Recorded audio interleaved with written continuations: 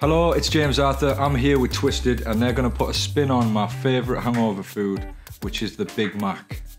When I'm hungover, I wake up as late as humanly possible. I mean, we're talking 4 o'clock. Like, I need to be sleeping. And then it's just about consuming as much food as humanly possible. Yeah, just eat everything in sight. That's generally it. And then eat some more and then just lie down. I've never been fussy with drinks. I didn't have much money back in the day, so we would do a thing called table sweeping at the end of the night, and we'd just sort of like walk around the club and just twat any sort of drinks that were on the table. So I'm not a fussy drinker.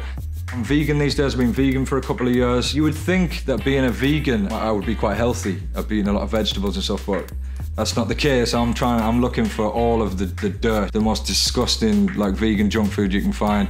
I'm always looking for the place that does the best vegan burger. I don't do a lot of cooking. I can't f***ing cook anything. I got really obsessed for a while with MasterChef and I'd watch all the various different versions of the show, Australia, America. I was just binge watching MasterChef. And I watched enough of that to believe in my heart that I was a chef. Like I could make anything. If you gave me the ingredients, I could make anything. And I got in the kitchen, of course I didn't have a clue what I was doing. When I get home, I'd probably make a bowl of cereal. That's about the extent of my cooking skills.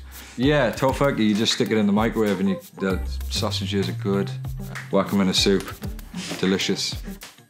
What I like about the Big Mac, I think the most delicious component of the Big Mac is probably that sauce, the secret sauce. It's 2 layers, so you get double the fun. The bun it's soft, it's light. Some people don't like the pickles in the Big Mac, whereas I could have a lot of them.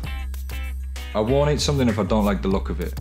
When I first saw hummus, and I was like, that looks disgusting.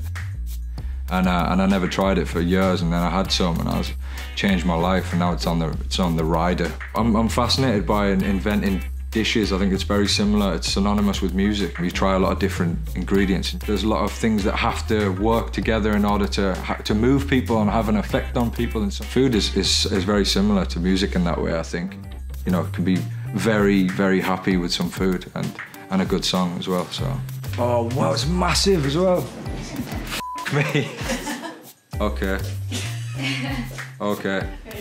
Vegan Big Mac for you. I do like oh my days. You should be very proud of yourself. I mean, it smells like a Big Mac. I mean, I want to live in it. I want to live inside of it for the rest of my days. Oh, it's like it was blown up in a lab. Oh, I need to take some pictures of this. I feel like a little kid here. Some little bit of food porn here. Look at that. I just put it in my friends group on WhatsApp. I don't want to ruin the integrity of it. Look at this. My goodness. How do we do this? I don't know if I can do this.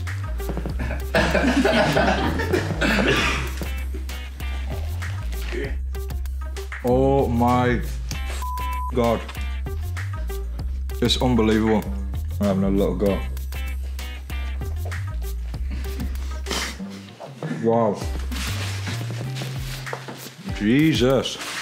It's better than the real thing. See, people think you need to slaughter animals. I'm joking, I'm not gonna go there. I'm gonna be eating this for a week. It's so delicious. I'm out of breath here. My heart's racing, I'm in love with it. If I was hungover, this would, I mean, I could drink 7 bottles of vodka and this would make me feel incredible. So I would forget all about that and get on with my life. I'd be rejuvenated after this guy. I'm gonna take you home and sleep with it.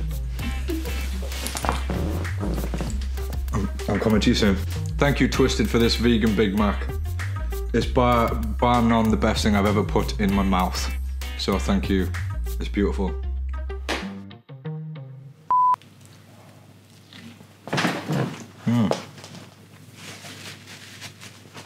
It's really good. Really, really good. I'm having a great time. I wish I was hungover. Thank you very much. Thank you so much. This is really good.